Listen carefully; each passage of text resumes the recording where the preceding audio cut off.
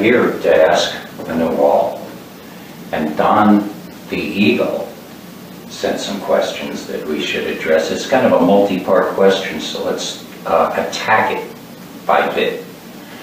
My other questions for this series are, could you tell us something about what the Toltecs mean for eagle and your experiences about it?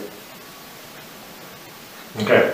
In the original myth, the map of the Tolteca, their concept of spirit was an all-pervading power in the universe that was also called the emanations of the eagle. Those emanations are also referred to as the colored dust, or in some Nahuatl languages, the tonality, meaning that the Nahuatl word for it is about the fibers that run through everything on the planet, that actually animate, give life, and are the fabric of this entire planet and the universe. They all originate at the eagle. The eagle being a word that to them at the beginning, the animal that flew the highest, that saw the furthest, and they'd use animal analogies like many indigenous tribes. For example, like Sitting Bull was not a bull, but he had those attributes. So the attributes of the eagle were given to this power. Now this is not God.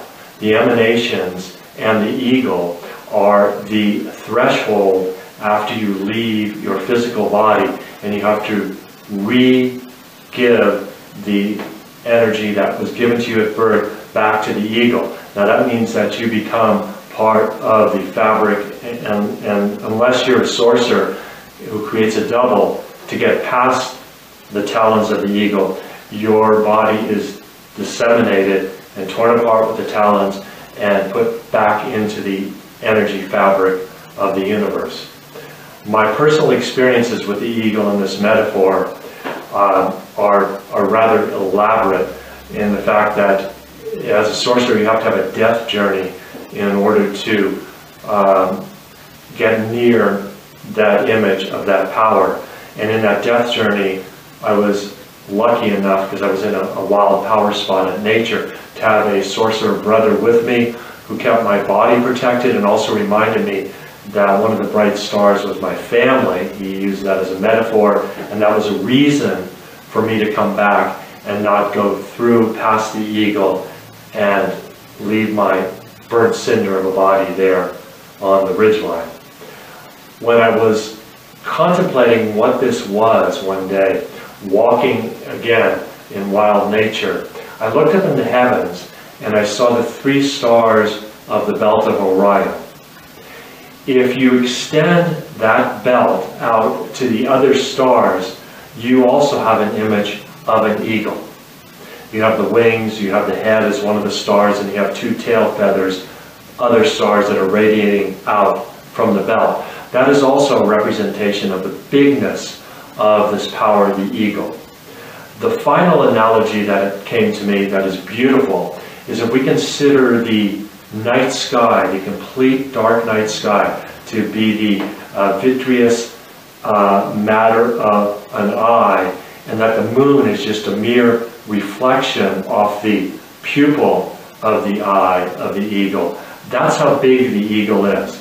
The whole night sky is simply its eye. All of these are ways of us trying to comprehend the incomprehensible. This is part of the unknowable. This structure is something that we don't have to know. Part of a spiritual path is not having all of the information, believing because we want to believe. If you want to believe, then you want to believe in magic, you want to believe in mystery, and you want to believe that your creativity will create images of the eagle that will last you and sustain you on a very difficult path to awareness. Where did the Toltecs come from? What was their origin? This is a fascinating question, Don, because it all begins somewhere. as far as all of the codexes and the tracings we can do through Plato and his writings, we begin our journey at Atlantis.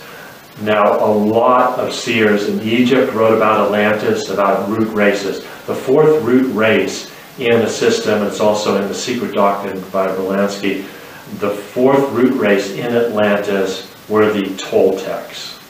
The Toltecs were known for building their pyramids, they were known for creating civilizations. So when they left Atlantis, they continued that process in Mesoamerica, where they used the name Tolteca, and in Egypt they used other terms like Egyptian. However, they used the emanations from those earth nodes to create different forms of pyramids, different forms of art, because this is all flexible based on where you're walking and what the land is that you're in. That's part of the beauty of the Toltecs, is that their images were adaptable to the place that emanated that information in the earth itself. And that's also a definition of a power spot. Now, where did they come from before Atlantis, which is an earth-based thing? That's traced back to Mars. Mars was the home. The myth of the Toltec is that they are constantly going closer and closer till eventually they reach the sun. So after the Earth, they will go to Mercury, and then they will go on to be, Venus and Mercury. Then they will be absorbed by the sun. That is one route to be as part of the light of the sun. Those in my lineage who will become world builders like the Anunnaki, they will want to go further past the guardian at the threshold, which is called the eagle, and go on to use their talents, because their path is about continual creativity, not to be absorbed by the sun's power. So those are the two routes you can take as a Toltec. When they were on Mars, I should bring up that they had pets there that were docile. Consider them as nice, sweet dogs or cats. When they came to the Earth, again, because they're traveling towards the sun and they're also looking for planets to seed into awareness, when they came into the Earth, they created a portal to bring through some of their pets. These inorganic pets, when they got to Earth, became hungry ghosts. And those are what are called now the flyers. The Toltecs were responsible for bringing them through the portal. They went crazy and started feeding off the luminosity of humans here, and that was a mistake. Don't bring your pets with you. Keep them at home. And you kind of answered this, but you may have something to add. In which countries on Earth have they left their marks, the Toltecs? Right. Toltecs have left their marks wherever they have ventured. Let's start with the original landscapes. The original landscapes, like, let's say Mesoamerica, the mountains outside of Teotihuacan, those are the areas where they began to leave their first marks. It wasn't building the giant pyramids. They started underground after they had been in the mountains leaving marks. And those marks are simple rock, current. They are formations for other sorcerers to see. You got to understand that they were hunter-gatherers and they were traveling. As a matter of fact, they originally were disguised as jaguars with jaguar claws.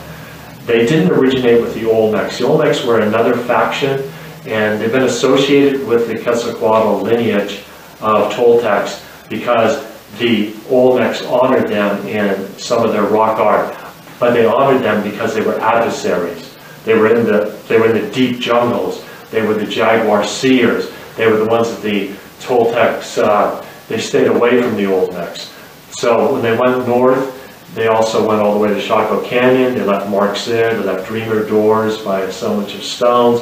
Then the Kiva structures came later. They left markers in New Mexico at certain creeks that follow the Rio Grande.